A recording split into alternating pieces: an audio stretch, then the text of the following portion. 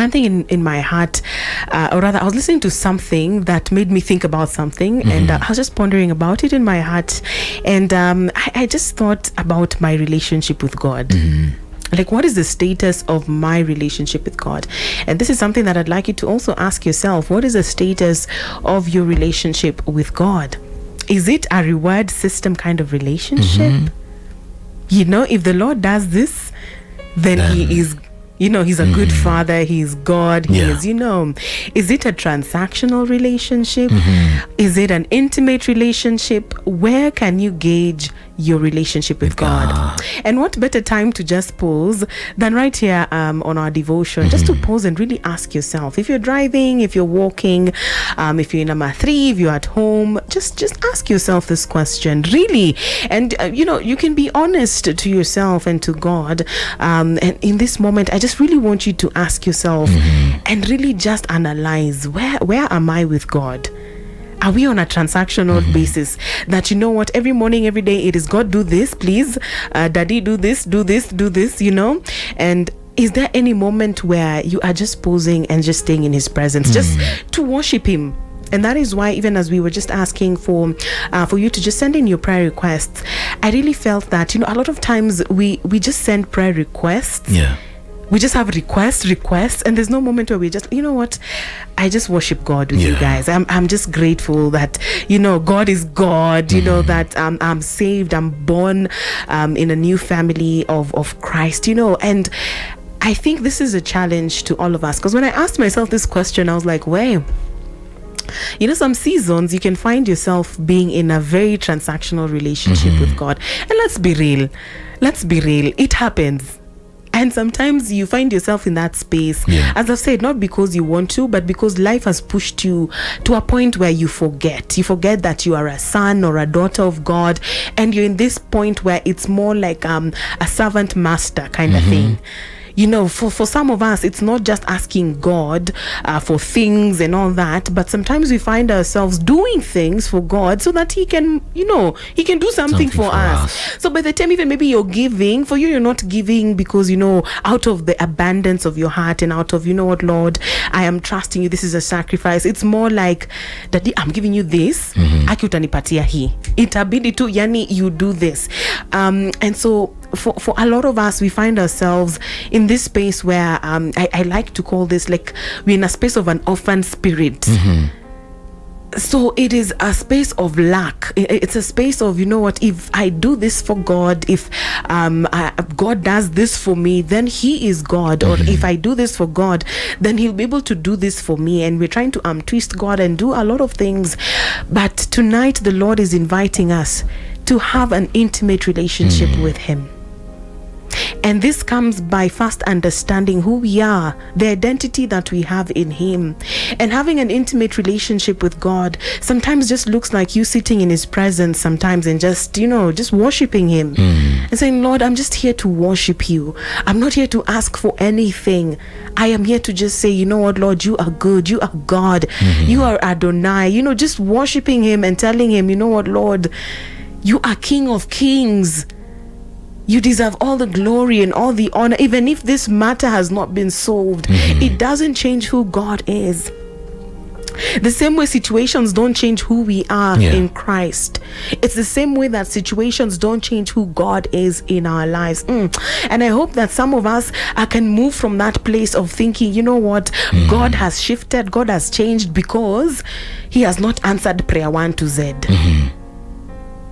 And we can move from this point where we stop having transactional relationships with a transactional relationship with God, a reward system. You know, you're just waiting for your reward. Every time you do something, you're waiting for the reward. Apo. He is a good rewarder. He will do it. But it needs to come to a place where we can mature enough as believers and say that even in this storm, God, you are good. Even in this, Lord, you are still good. You remain to be God, and you don't change because my situation has changed. Amen. And I'd like us to read a couple of scriptures, and we'll start with Matthew 3:17, and this is the place where Jesus was being baptized. And a voice from heaven said, this is my son whom I love, with whom I am well pleased. And we see that the confirmation of the identity of Jesus was given way before he even began to do anything on earth. And so I think this is also God just encouraging us and to tell us, you don't have to do something for you to be a son. In this sense, it's an identity. Once you say yes to him, then you belong. And then after that, you begin to learn how to operate as a son. But it doesn't mean that in case you don't do that, then it's changed. Now you're not a son. Now, you're in the outer court, and maybe you're a servant, But I don't know why we go through life with this mentality. I think it's just human, because that's how we interact with each other. Maybe for some of us, we're interacting with God, how we interact with business deals. This is what I'm bringing to the table. What are you bringing? And that's how we're getting into relationships as well these days. That me, I'm bringing this. What are you bringing as well? And so the Lord is just inviting us to have a shift in our mentality so that we can have the mind of Christ, think like Christ, believe like Christ, so that we can begin to see things happening in our lives that we'd never think would even be possible, just because of being. God is calling us to a place of being, being sons, not doing to be a son. Amen. And so I'm going to read this other two scriptures real quick. John 1:12 and 13. Yet to all who did receive him, to those who believed in his name, he gave the right to become children of God. Children not of natural descent, nor of human decision or a husband's will, but born of God. Amen. And the last portion of scripture we're going to read, 2 Corinthians 6:18, and it says, and I will be a father to you, and you will be my sons and daughters, says the Lord Almighty. And so in this moment, I just invite us to just pause and just pray. And maybe you as you've been thinking about your relationship with God, you've seen, hey, and you're here, I'm in a transactional relationship. I'm in a place where it is a reward system. If the Lord doesn't give me this, does not answer my prayer, then he is not good. And in this moment, I just invite us to repent of this. And I just ask you to just open up your mouth and ask the Lord to forgive you for this mindset, and for just looking at him as a God who will just it's transactional. Give, and if he doesn't, then he's not good, he's not your father. And in this moment, Lord, we just ask for your forgiveness for the times we've done this, because all of us have been in this point where we have looked at you as a transactional God, where we just want to take and be given, and we forget to just love on you, and we forget to just have an intimate relationship with you. And so, Lord, we ask for your forgiveness. Forgive us, Lord. Forgive us, Lord. And we pray that tonight, would you remind us what it means to have an intimate relationship with you? Would you remind us that it means for us to sit in your presence, to adore you, to worship you, and that all these other things will be added, Lord. Daddy, we know that you are a good God, and no good gift would you withhold from us. But Lord, we pray that would you help us to focus on you? Would you help us to focus on your goodness? Would you help us to focus on your heart, that we may choose to be all about your business, the kingdom business, and not just looking at what is it in it for us, mighty God. We pray that, Lord, would you help us to have a heavenly mindset where we are thinking about that which you are thinking about, that we may be one, mighty God.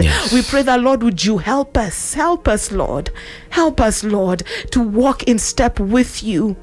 Help us, Lord Jesus, to worship you, to follow the way that you're leading us, because sometimes the Holy Spirit nudges us and tells us, no, by the way, you need to pause and you need to worship. But we are so busy moving on. And I pray that tonight, Lord, that you would help us. Help us, Lord. Help us, Lord, to honor you.